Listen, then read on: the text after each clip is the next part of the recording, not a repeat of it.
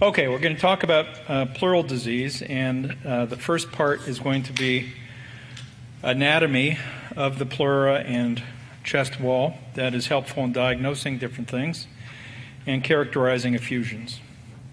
Now, I'm going to start first with anatomy, and this is a representation of, there we go, a diagrammatic representation of anatomy at the interface between lung and chest wall. And starting on the inner side, we have lung, of course, and it's pink as it should be. Visceral pleura, pleural space, parietal pleura, a variable layer of extrapleural fat, endothoracic fascia, then the innermost intercostal muscle, intercostal fat containing vessels and nerves, and then the inner and outer intercostal muscles. And this is more a representation of what it looks like on a CT scan. The pleura itself is not usually visible. The layer of extrapleural fat is variable in different patients. Sometimes you see it well, sometimes you don't. This pointer is not going off. Oh, there it goes. Maybe I just needed to press it again. Okay. Now, this is a cadaver that we had some fun with trying to identify some of this anatomy. And what we see, first of all, is a little, you really can't see it on the anatomy, but the parietal pleura is right there. And then just outside the parietal pleura is a little bit of white or yellow extrapleural fat. Then outside of that, the next thing we can see is the innermost intercostal muscle, and that runs between adjacent ribs, right along the inner aspect of the thorax. Outside of that is intercostal fat containing vessels and nerves, and then outside of that, the inner and outer intercostal muscles. Now, if we look at how that is represented on a CT scan, this is what we see. First of all, the pleura itself is too thin to be recognized on a CT scan, even if you use super high-resolution technique. Anything you see that you think might be normal pleura probably isn't. It's just too thin to be recognized with any degree of certainty. Outside of that, and this is best seen in the paravertebral regions, is the extrapleural fat layer. Then the innermost intercostal muscle, and you can see that quite nicely here running between these two adjacent rib segments right at the inner aspect of the thoracic wall. Outside of that, the intercostal fat, and then outside of that, the inner and outer intercostal muscles. Now, when you're looking at a CT scan, you usually don't use these words like innermost intercostal muscle and things like that. A term that is sometimes used to describe the stripe of density that you see along the inner aspect of the chest wall running between adjacent ribs is the intercostal stripe. And the intercostal stripe is mostly made up of the innermost intercostal muscle, but also has the endothoracic fascia, maybe a little bit of extrapleural fat, and then the parietal pleura. But we recognize that as this intercostal stripe, again running between the inner aspects of adjacent ribs.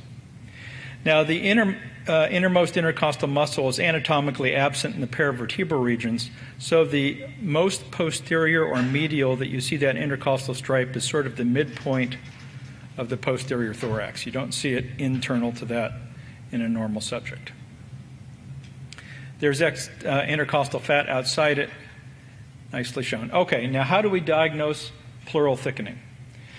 Well, the basic rule, and Brett's been talking about my rules all day. I tend to have rules. My rule for pleural thickening is if you can see the pleura as a distinct line with or without contrast infusion, it's thick. Doesn't matter if you inject contrast, don't inject contrast. If you can see it, it's abnormal. It may be recognized as a linear opacity internal to the ribs. Pleura runs internal to the ribs. The intercostal muscles do not. So if you see a stripe internal to a rib, it can't be the intercostal stripe. It has to be thickened pleura. A linear opacity internal to the innermost intercostal muscle, separated from it by a layer of extrapleural fat. A distinct linear opacity in the paravertebral region. Because there is no innermost intercostal muscle in the paravertebral regions, if you see any white line marginating the chest wall in the paravertebral region, it's abnormal. Also, extrapleural fat is also thickened, or is often thickened in patients with pleural thickening, and that makes all of this anatomy easier to see. Well, let's look at some examples, and these are in patients with asbestos-related parietal pleural thickening. First of all, here we have a distinct stripe or line or abnormality, something passing internal to the visible ribs. That is not normal. There should be nothing like that passing internal to the rib, and you can see that it's separated from the rib by a layer of thickened extrapleural fat. Here are the intercostal stripes, or the innermost intercostal muscles, nicely shown there, running between the inner aspects of those adjacent ribs. Notice that we're seeing thickened pleura as a distinct white line running internal to the innermost intercostal muscle or intercostal stripe, and separated from it by a layer of thickened extrapleural fat. That is also pleural thickening. And here then a distinct line in the paravertebral region where we should not see anything at the border between chest wall and lung. Okay, that is how pleural thickening is diagnosed. Now here are a few fake outs. This is a patient on the left here that looks like, this person looks like there's a distinct white line in the paravertebral region that looks like pleural thickening. But this is a CT scan done with a very edge-enhancing algorithm. You can see there's black stripes next to all the bones and white stripes next to the edge of the lung and things like that. And what we're seeing is some sort of an overshoot due to the edge enhancement that makes that look like pleural thickening. So you should not use an algorithm like this for most things in trying to diagnose pleural disease or chest disease in general, I think. This is the same scan reconstructed with a smoother algorithm, an algorithm more appropriate for chest scanning, and you can still see here actually an intercostal vein, but that distinct white line at the interface between lung and chest wall is no longer visible. Okay, here's a patient, and we can see white lines or stripes running internal to both these posterior rib segments. On the right side, notice that there's a pleural effusion. There's the white stripe passing internal to the rib that usually represents pleural thickening, but here it does not. There is this pleural effusion. The pleural effusion is going to mark or show us where the parietal pleura is. The parietal pleura is right there where the effusion stops. And then the parietal pleura is separated from this white line by extrapleural fat. So this is something that's outside extrapleural fat. It's something in the chest wall, not something involving the pleura. And that is actually a muscle that's somewhat variable. Some people have it, some people don't. It's called the subcostalis muscle. It's only seen in the most inferior portion of the thorax. You can see both of these scans are down near the diaphragm. It's only seen posteriorly, and this would be a typical appearance where it's seen symmetrically, passing internal to this most posterior rib. Subcostalis muscle is not pleural thickening. This is a patient with a couple little something or others passing internal to the ribs posteriorly. These are simply prominent extrapleural fat pads. Some people have lots of extrapleural fat. This person's a little bit heavy, and these can mimic the appearance of pleural thickening on occasion. In this person who has large bilateral pleural effusions, you can see some of that extrapleural fat internal to the rib segments. That's generally where these are most prominent, these extrapleural fat pads. But this is just a nice example of how it can be seen when the patient does have fluid. Now, you can use some of these anatomic features on occasion to help figure out what you're looking at on a CT scan. This is a case from the county hospital where I work a day a week.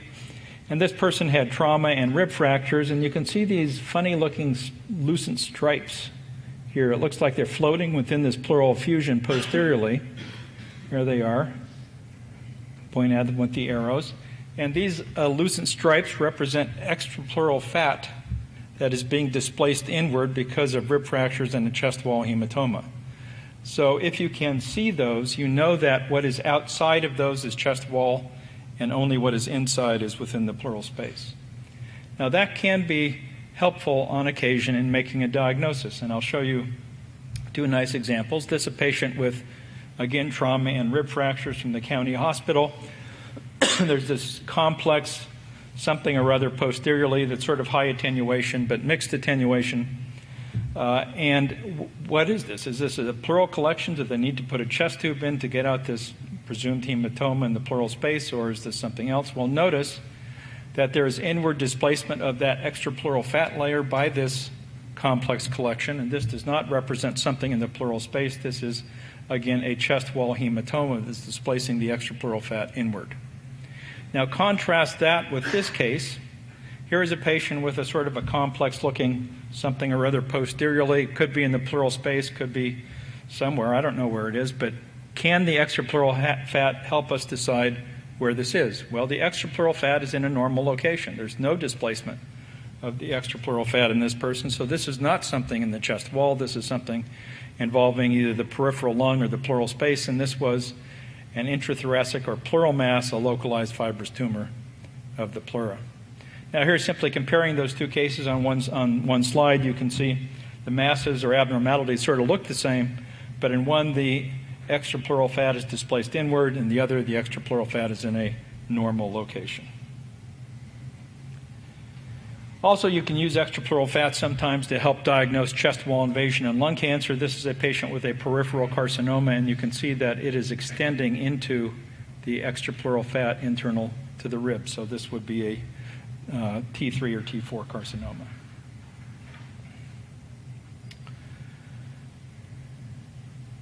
Okay, characterization of pleural effusions using CT. We do this based on appearance, on the presence or absence of pleural thickening, and sometimes on attenuation. These are the three things that I look for or look at when I'm trying to make a diagnosis. This is a patient with a pulmonary embolus. You can see the clot in the interlobar left pulmonary artery. We can see bilateral pleural effusions. These are dependent and crescentic, and that's an important thing to mention. People always want to know if an effusion is loculated or free, and usually if effusion is dependent and crescentic in shape, it will be free and easily accessible to thoracentesis or a chest tube. This suggests a free effusion but is nonspecific. You can have this sometimes with fluid that is loculated. This, on the other hand, is a patient who has non-dependent and lenticular collections of fluid. We would predict with this appearance that the fluid is loculated, and usually it is. And that is important information to the clinician who's taking care of this person. This happens to be an empyema.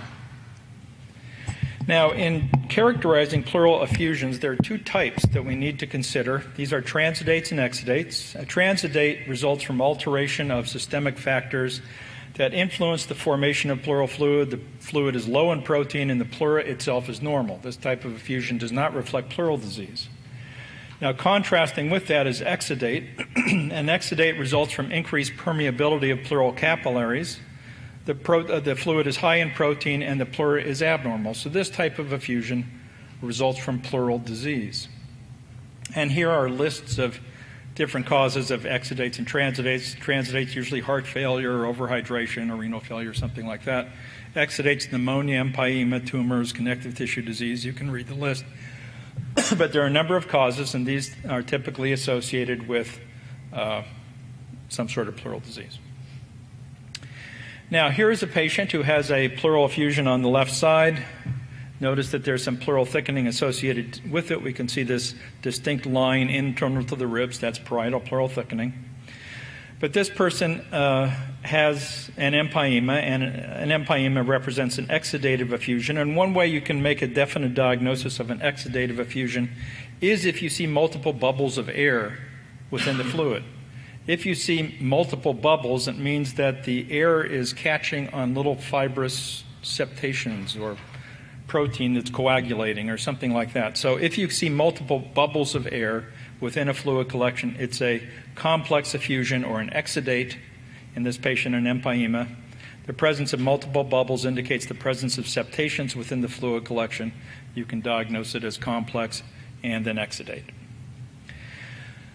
Now, this is an empyema, and if you see loculation, as we see so nicely in this patient, that predicts an exudate. But keep in mind that if someone who has pleural adhesions develops a transudate, it will appear loculated. And on occasion, you'll see a case that's confusing like that. So another way that the appearance might help you in suggesting what a pleural fluid collection is. The appearance of the pleura on CT is the most accurate thing you can use to distinguish exudate from transudate on CT, whether or not the pleura is thickened or invisible. If you see parietal pleural thickening on a CT scan, on an unenhanced or enhanced study, that predicts the presence of an exudate. Remember that exudates occur with pleural disease. If you see thickened pleura, it's abnormal. That predicts the presence of an exudate. Thickening is simply pleura that's visible on CT. If you can see the pleura, it's abnormal. The sensitivity in 4 studies, all about the same, around 40, 50, 60%. So you don't always see parietal pleural thickening in an exudate, but the specificity is incredibly high. 3 studies, 100%. The study we did was 96. So if you see parietal pleural thickening, you can sort of hang your hat on an exudate being present. If you don't see parietal pleural thickening, you don't know. Can't be an exudate or transudate. So here's our friend with an empyema again. Notice that we're seeing pleural thickening. We see a distinct white line in the paravertebral region. That should not be there. That's pleural thickening. That predicts the presence of an exudate. I can say, looking at this, based on that finding, that this will be an exudative effusion. Here, a patient with a PE again, bilateral pleural effusions. No pleural thickening is visible. This could be an exudate or transudate. The CT scan does not help us in making the distinction. So if you see pleural thickening, it's helpful. If you don't know what that means. So the rules at this point, if pleural thickening is visible, the fluid is an exudate. If no pleural thickening is visible, it may be an exudate or transudate. Now, how about CT attenuation? Well, one study looked at the attenuation of exudates and transudates and found that the exudates were significantly higher in attenuation, but the difference was small. They found that if you used a CT number of 13.4, it had reasonable sensitivity and specificity. But what this largely shows you is how worthless statistics can be, because their conclusion is the clinical use of CT numbers to characterize effusion is not recommended.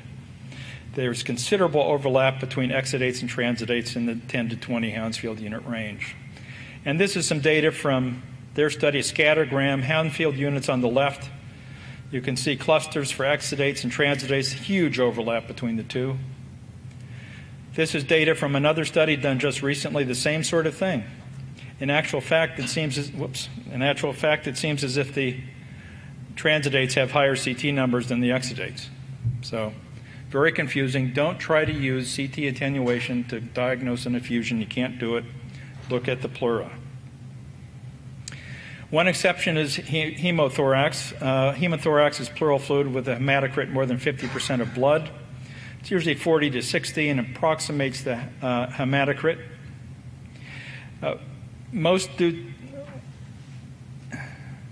Blood is usually 40 to 60 Hounsfield units is what I'm trying to say, and that will approximate the patient's hematocrit. If you measure the attenuation of blood on a CT scan, that's sort of what the hematocrit is.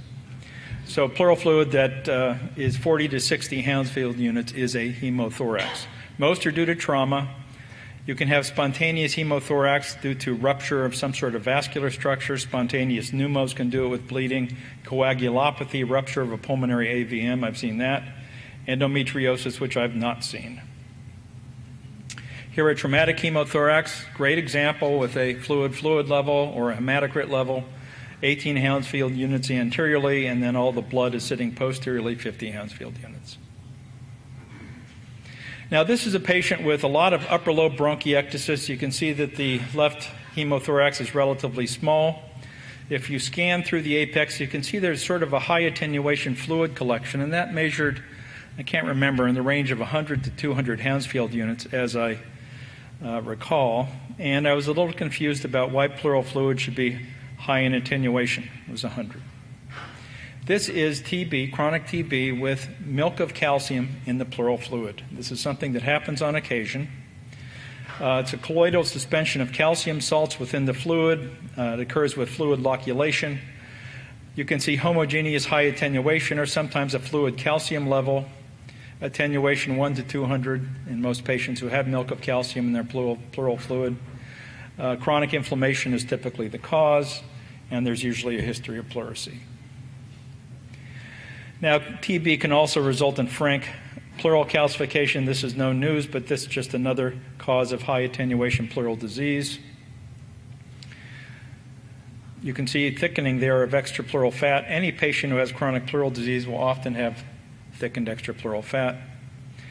Here an appearance where we see a very high attenuation in the pleural space posteriorly. This is secondary to talc pleurodesis. Whenever they put talc in somebody's pleural space and wiggle them around to get even distribution and then think they're causing a diffuse pleural fibrosis, it all turns up in the posterior costophrenic angle. It's an invariable finding. This is an unusual patient. You can see here a very low attenuation, something or other in relation to the pleural space at this window level, which is sort of a normal mediastinal window. It looks like air, but is just low attenuation. This is plombage in a patient who had TB a long time ago with some sort of fatty material put into the pleural space. Now, chylous effusion has fat in it. You might think it's low in attenuation, but as a general rule, chylous effusion cannot be distinguished from other fluid based on attenuation values. It also obeys the attenuation rule, which is don't use attenuation. Okay, well, let's just sum up at this point. If pleural thickening is visible, you're looking at an exudate. If no pleural thickening is visible, it's an exudate or transidate. Attenuation of 50 Hounsfield units indicates a hemothorax, otherwise not much value. High attenuation more than 100, think of milk of calcium or talc, I guess, pleurodesis. And if you see low attenuation, it's pretty uncommon. Can be seen with transidates, can be seen with exudates, chyle or